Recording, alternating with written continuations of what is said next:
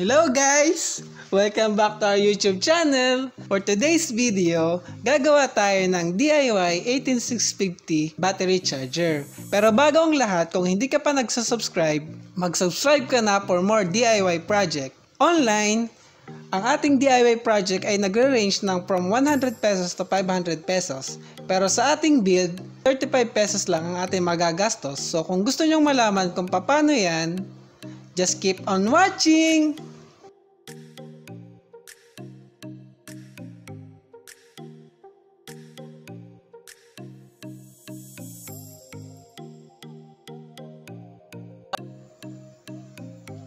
Okay guys, to start our build, bale, ano muna yung mga kakailangan nating mga materials, okay? Una, syempre, yung ating 18650 battery holder. So, mabibili natin siya online, Lazada or Shopee. Ilalagay ko na lang yung link sa description below, okay? Isa lang, or depende sa dami ng gusto mong gawin na 18650 charger. So, ito, pang-apat. Meron ding nabibili na single, double, triple, at yung pinakamalaki, pang-apat, okay? Ito yung number 1 na isa. Next, natin na kailangan is, ito. Nagsa-focus ba? Oo. Focus. Oy, very good. 18650 charging module. Ang tawag dito is TP4056. So, may dalawang version yon. Isa is with protection at yung isa is no protection. So, itong sa atin, may ganitong chip. Ito yung nagpa-function as protection. Focus ba guys? Ayaw guys. Ano pang materials ang kailangan natin guys? Board, kung saan natin ikakabit yung ating DIY charger. So, kahit ano, bahala na kayo kung anong board ang gusto nyong gamitin. Ito, cut out lang to ng dating lumang chalkboard. Okay. So, DIY naman tayo. So, gawa na lang natin ng paraan. Siyempre, soldering paste para sa easy soldering, soldering red, tsaka wires. Okay? Kailangan natin yung wires. And bukod sa components na kailangan din natin yung mga tools. Siyempre, number 1 natin yung soldering iron. Kailangan din natin ng glue gun with glue stick, okay?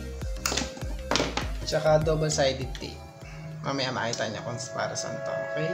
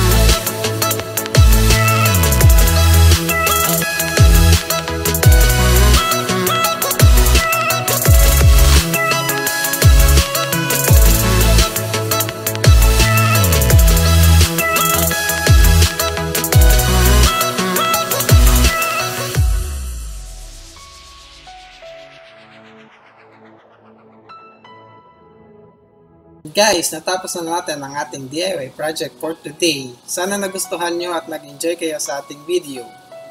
Kung hindi pa kayo nag-subscribe sa ating channel, please subscribe. Don't forget also to like and share. At kung may mga katanungan kayo sa ating project, don't hesitate to comment. Okay guys? Thank you for watching. Bye!